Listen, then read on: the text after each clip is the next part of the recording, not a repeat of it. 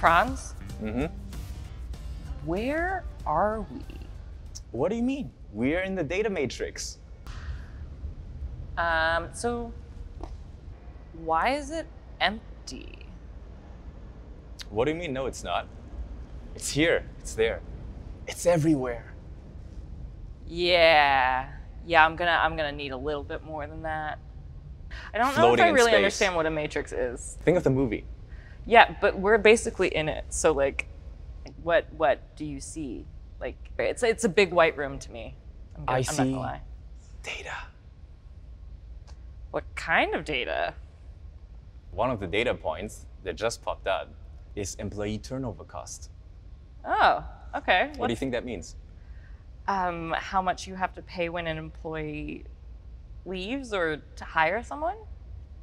You're close. It's actually the cost that the restaurant operator incurs whenever the restaurant employee leaves the company. Well, yeah, but I mean, that can't be that much. Like, it's just like you just How much do you think it is? I don't know, like $50.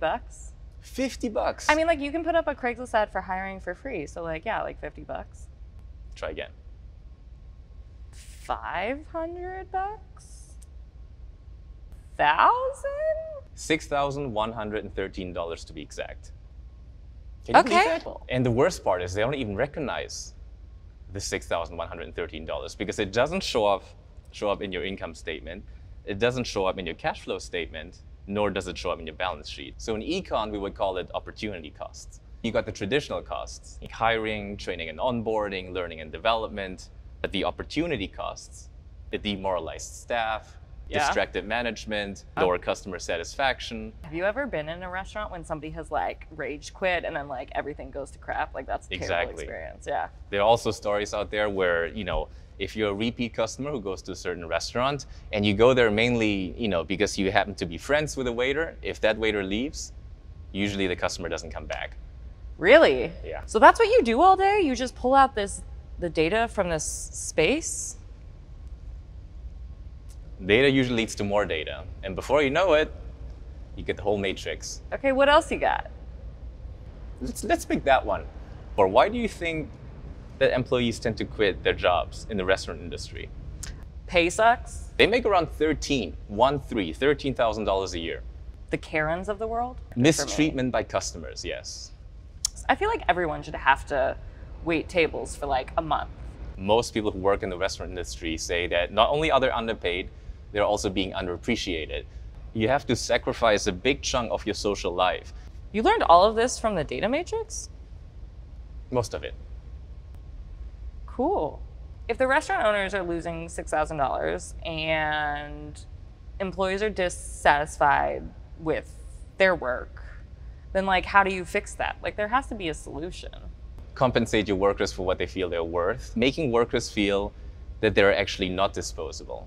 Restaurant management typically doesn't recognize that, culture ultimately, the restaurant or the company culture is conveyed by its employees. Most restaurant employees who did report positive experiences in their work say that obviously they were not underpaid, so the pay was good. They did receive their benefits, they did get paid time off, and they had a strong and tight-knit group. So the solution is to just treat people like humans? Yes. Oh, okay.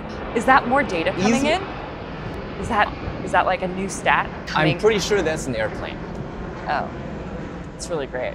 I'm really looking forward to that because, right now it's just the white room. And I mean, it's very impressive. And honestly, the airplanes, I can't believe we can still hear them in here. You need better insulation. Usually when you think of the matrix, it doesn't have any tangible or physical walls. It's just kind of like you really know how to appreciate the matrix when you don't realize you're in it. Wait, so yeah, I can still see you. What do we do now? We disappear. Franz, I don't have that ability, buddy. Franz! Seriously? Okay, I guess I'll go find that rooftop bar? I don't know what that is. Franz, like, Where did you go? Also, like, why don't you have a rooftop bar in this place? That is amazing. Okay, Okay, cool. Do you wanna come with me, or are you gonna leave again? I'll come with you. Okay.